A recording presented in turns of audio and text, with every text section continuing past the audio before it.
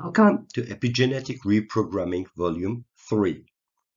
In Volume 2, we have discussed two important nutraceuticals which play key roles in activating our cellular fountain of youth.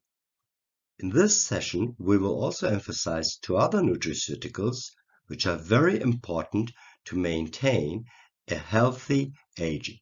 The first of those is liposomal quercetin. As you know, quercetin is a phytochemical which is pretty high in broccoli, grapes, and onions. But in order to understand the true value of quercetin in preventing premature aging, we have to understand the concept of zombie cells. Now, senescence is a stage of the cell where it's neither dead nor alive.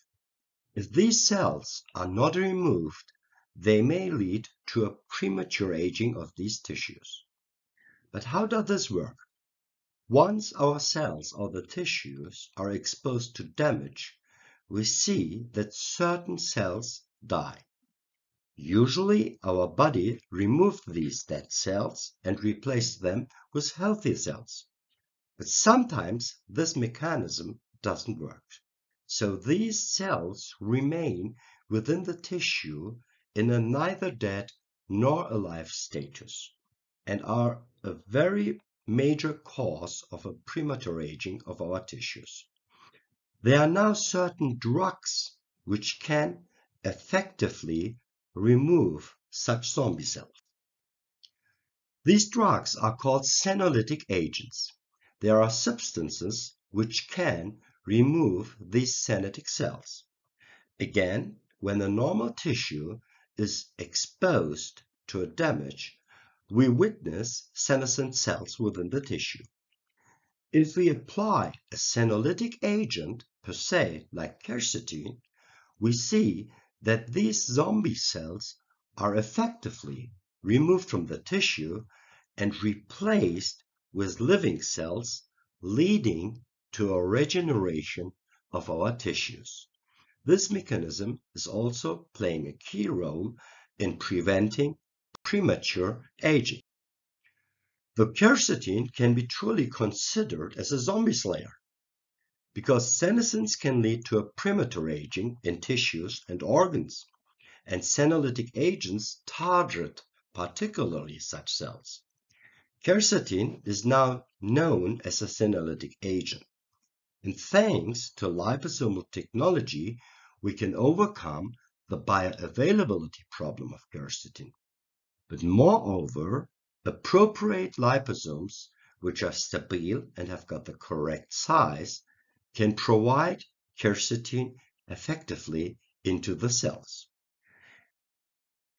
In the last years, we witnessed several studies with liposomal quercetin on senolysis.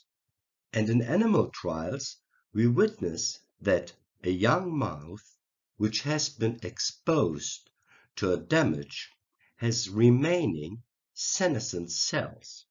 We witness a premature aging. Once we applied quercetin to these mice, we saw that the senescent cells declined, which led to a delayed aging, reduced age-related diseases, and to an extended health and life span. Another important molecule in preventing premature aging is glutathione. As you know, glutathione is truly the master of all antioxidants. But to understand its value, we have to remember what is oxidative stress. We usually think of oxidative stress as an external factor like smoking, air pollution, ionizing radiation, or extensive UV light. But we have to remember that metabolism also is an internal factor which generates oxidative stress. Glutathione is the mother of all antioxidants, and our body synthesizes glutathione in order to scope this excess oxidative stress. But as we would remember, like NMN, glutathione starts to decline rapidly with age. And again, when we are over the age of 60, the levels are almost the half of the levels that we had in younger ages. So this decline, unfortunately, is leaving us defenseless against oxidative stress. But supplementing glutathione could be sometimes pretty difficult because glutathione is not gastro-resistant. It means when we supply this on an oral route, it is degraded by our digestive enzymes. In order to provide high levels bioavailable glutathione, and even more importantly, to deliver it actively into the cell, we can use liposomal encapsulation. And liposomal encapsulation looks like the most appropriate solution for oral glutathione supplementation.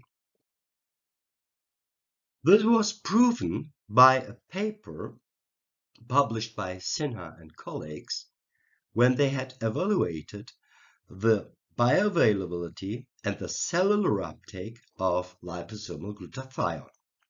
We witnessed that the levels in blood increased remarkably, but moreover, the intracellular levels of glutathione has got a bigger increase, which plays a key role in protecting these cells against oxidative stress.